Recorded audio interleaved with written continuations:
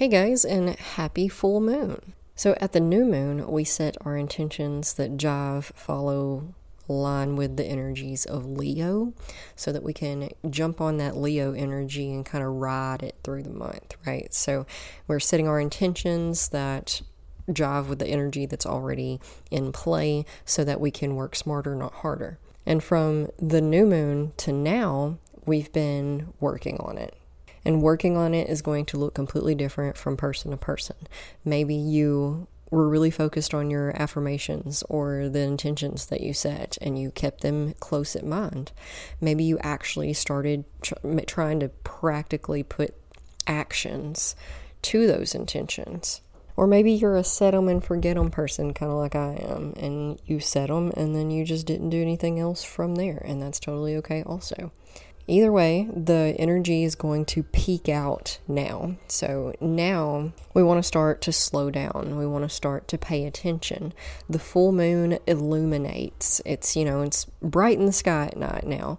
And that's going to shine lights on all of the things that need to be brought to light. The full moon kind of has a bit of a reputation with like law enforcement and hospitals and emergency workers and yada yada, because it's when all the crazies come out. And it's because everything in the shadows is being brought to our attention, to our awareness, out into the open. And that may look like a lot of different things. It may look like truths being unveiled, hidden agendas, hidden things you didn't quite see or notice at first, revealing themselves. Perhaps it's things that weren't working or now falling apart. Because, to create new things, to bring something new into your life, the old that's taking up that space needs to fall away. You have to make a mess to clean a mess. In order to bring something new into your life, you have to have room for it, and that often looks like chaos or crumbling or loss. It's the phoenix from the ashes. You got to burn it all down to build something new. And sometimes that's super dramatic, and other times it's more mellow. So just kind of look out for things to be revealed. Right now is the time to enact some full moon rituals, which are whatever you want them to be. Mainly, we want to relax. We want to start slowing things down. So like self-care practices are great full moon rituals.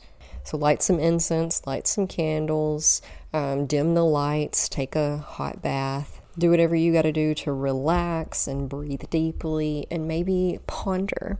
Meditation is a great time. It's a great time to do meditation and just sit there and open up your mind to let whatever be revealed be revealed. So you might have some epiphanies or some ideas. If you like to journal, write down what you're feeling, what things are going on right now, what kind of energies you're noticing. You can charge your crystals under the full moon if you like. I have a blog post that you can find on the website that details how to do that. I also have a blog post on sacred baths that you can do with crystals and stuff. If you're interested in that, that's something you can look up. There's a search bar on the website, but if you can't find it, just let me know and I'll go grab it for you. So the moon energy, whether it be a new moon or a full moon or any other of the ones in the cycle, lasts about 3 days in each direction.